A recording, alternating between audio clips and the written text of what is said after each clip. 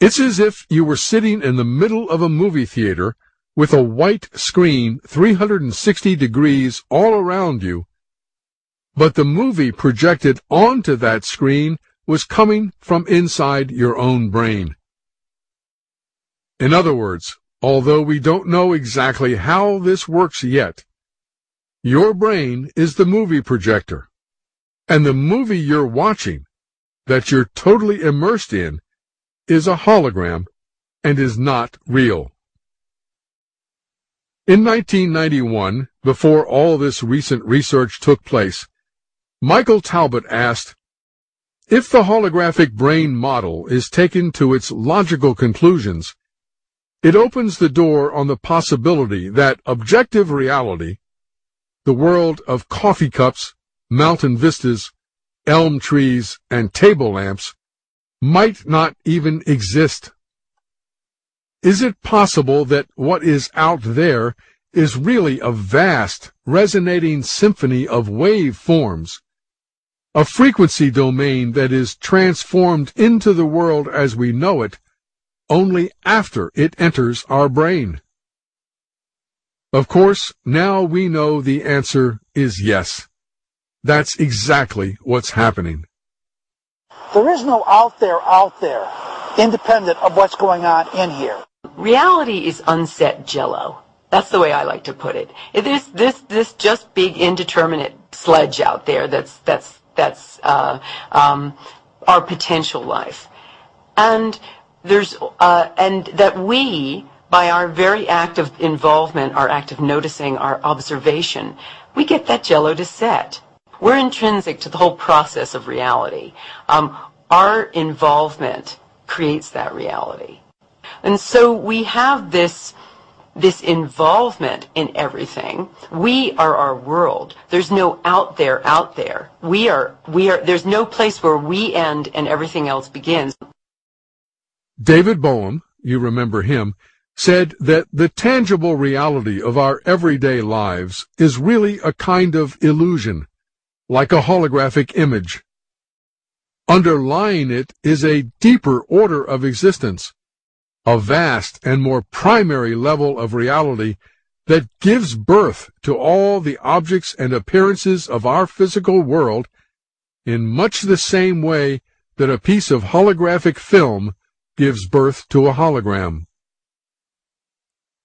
Here are some more quotes from the holographic universe by Michael Talbot. For Pribram, this synthesis made him realize that the objective world does not exist, at least not in the way we are accustomed to believing. What is out there is a vast ocean of waves and frequencies, and reality looks concrete to us only because our brains are able to take this holographic blur and convert it into sticks and stones and other familiar objects that make up our world. If the concreteness of the world is but a secondary reality, and what is out there is actually a holographic blur of frequencies, and if the brain is also a hologram and only processes some of those frequencies out of this blur, what becomes of objective reality? Put quite simply, it ceases to exist. Although we may think we are physical beings moving through a physical world, this is an illusion. We are really receivers floating through a kaleidoscopic sea of frequency. Michael Talbot was clearly ahead of his time, because now we have proof that there is no out there. All there is a holographic 3D total immersion movie which we are projecting so that it appears to be out there. Now the interesting question comes. Is there one big hologram of the universe that we all see and are all part of? Isn't that what is meant by the holographic universe? The answer is no. Each individual must have their own individual and unique hologram they are projecting. their own private reality. Why? Well, remember the quote from Karl Pribram, who believes that the brain is itself a hologram which mathematically constructs hard reality by relying on input from a frequency domain. Since there is not one large common brain, there is also not one large common hologram.